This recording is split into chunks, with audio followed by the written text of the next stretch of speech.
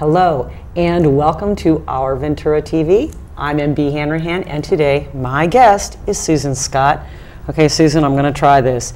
A non-profit organization developer, consultant, Yes, specializing in the arts. that's right. Good to be with you, MB. Explain. Anything that either affects the operations of an organization or takes on a special project character can fall within my bailiwick and probably has at one time or another. You specialize in the arts. I do today, yes. Okay. The arts have always been huge in my life. But when I moved to California some years ago, they became almost the sole focus of my nonprofit, and for that matter, my staff practice. So I've done a lot of work with both performing arts organizations and non-performing arts organizations. And it's been actually the arts that have kept me here. Wow. One arts assignment after the other sort of came my way. And they're still coming my way, and I'm still here. But it's been great. Well, I do know that arts organizations come and go, but it's okay if you name drop a few local organizations that you've worked with, just so people can go, nonprofit arts organization. I know, ones, but just... Well, I'm the founding executive director of the Bell Arts Factory, and at the time, of course, it was one of the last, if not the last, functioning mattress factories. It was Bell Mattress Factory on the Avenue. And the partners were ready to give up the mattress part of it. The partner who was going to keep it was looking at what do we transform it into next. I met one of the partners who said, why don't we do something together and do it in the arts? For me, it blended what I knew about community organization, what I knew about institution building, with my love for the arts, and so we took that on. I thought it would be a year's project. It was a 2-year project. And then from there, the Ventura County Community Foundation had a grant from the Irvine Foundation to do a 3-year initiative it was a community building in the arts initiative. I took that on pretty much a half-time or 60% basis. I was a consultant, but it was that much of a commitment. And so I did that, and that was about capacity building among arts organizations throughout the county. So that took me from a real grounding in the city and a particular arts organization to a grounding in the county, pretty much with the arts organizations county-wide. And it also involved the creation of an endowment for emerging artists that would be in perpetuity at the foundation. But that was a lovely experience, and so and it broadened my further. I've been managing director of a couple equity theaters located in Ventura County. As you know, I've worked for one of the music festivals in Ventura County. So it's been a pretty broad cross-section of arts organizations. At one point I was on the board for a few years of the Arts Council, of the Countywide Arts Council. So I've done things with the city of Ventura on their grants panel and otherwise. So it's been a pretty diverse and I would say comprehensive experience of arts organizations certainly in this county. And I've done some work in LA as well. I mean, there's some that would, in hearing the word arts and then hearing the word organization, they almost seem like, what? Here's the arts, woohoo, let's be creative. But really, to have anything last and to impact and to get the word out and get people to come to these things, it needs to be approached kind of like a business, really. Well, as business-like as is possible, and they certainly have to have a mission that they can communicate. They are required to have a board. There's no arts organization in the world, even if it's totally volunteer-run, and I'll come back to that exception in a moment. But otherwise there are very few arts organizations that can exist without some level of funding. For most of the arts organizations in this county, it's going to be donor-based. There are some grants available. The city of Ventura, as you know, has been a grant maker, at least for the whole time that I've been here. These aren't grants that would sustain an organization completely, but they help. Some arts organizations, depending on their mission and depending on their mainly depending on their mission and their operations, may have access to some other funding, but there isn't much of a foundation base locally. So if they're dependent on local funding, and most are, it's going to be largely donor-based and earned income. And for earned income, we're talking about ticketed kinds of things or other things that can be sold. Special events raise money on a special event basis. But fundraising is going to be important. Always. Yeah. So I know that you collect art and you have a, have a heart for art, as they say. But can you communicate to our audience, why is it so important to have arts in a big visible way, in these organizational ways, not just artists, you know, chopping away at their individual things, which of course is great, but to keep like museums going, music festivals going, theaters going, artist studios going? Why? Why?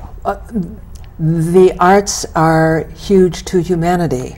The arts do a lot, not only for our individual well-being, but the arts very often help to shine a light and make clear or put into some kind of relief issues that are going on in the world we live in the very communities we live in. They can communicate. If it's a painter, they paint about it. If it's a playwright, they write about it, or a poet, they can write about it. They give voice to what's going on in a community that either helps to illuminate a problem or helps to, you know, illuminate something for the spirit. But they're just absolutely vital to a community's well-being, and individually, in my experience, to an individual's well-being.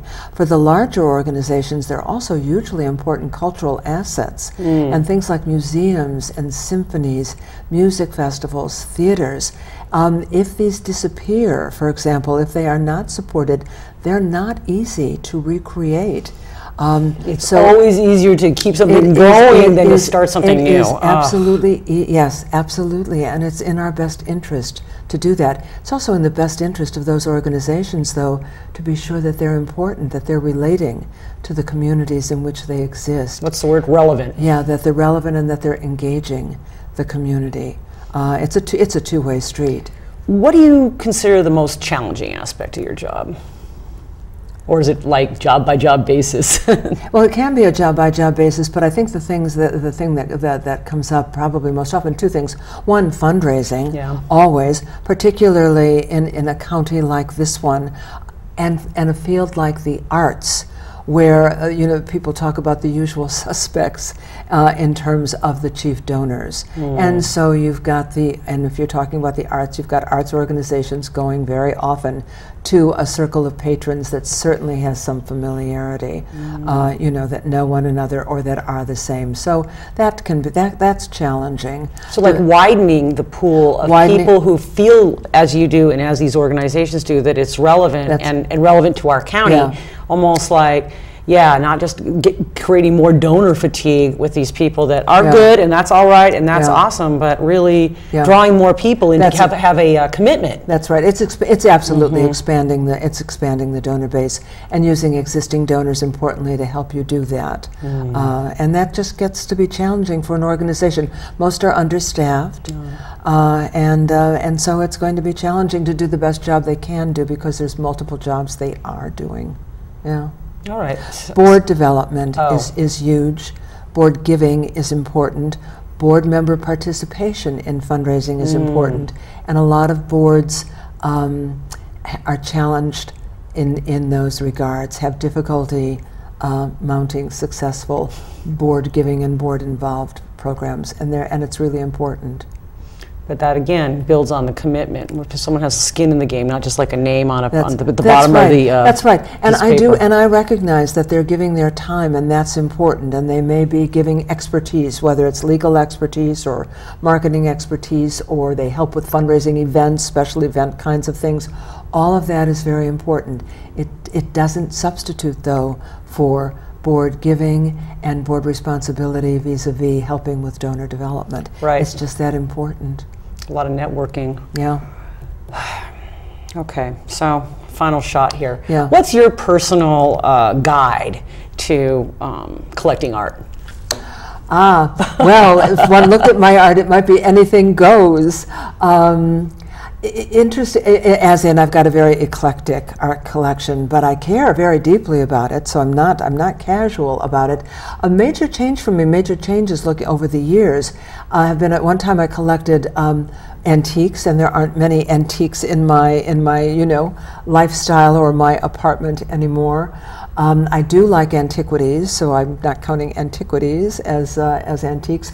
I collect much. I'm very contemporary these days. I don't do much period collecting, and I've become not entirely California oriented, but very California oriented and very local. There are wonderful artists in the area, in Ohio, in Ojai, Ventura, and elsewhere. So I do still have things from my New York days. I traveled in Europe quite a bit with my New York company, so I still have some things that I collected abroad. Chicago, I still have some wonderful pieces that were among the first things I ever collected, but I have a lot of area artists that I think are very fine.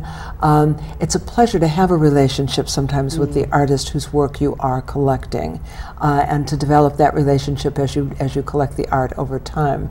If I were going to do it all over again, I might like to specialize at least in some aspect of collecting. Photographs, for example. Maybe I would have done photographs of a black and white period. I'm not sure what I might have done, but I might have had one specialization and then still anything goes. But I feel good about contemporary for sure. Go local. And follow your passion. I think so. Absolutely follow your passion. Susan, it's been an honor and just a real pleasure. Thank you. And thanks for what you do for our community. You're welcome. My pleasure. That has been Our Ventura TV. Thank you so much, and we'll see you again. I'm MB Hanrahan. Goodbye.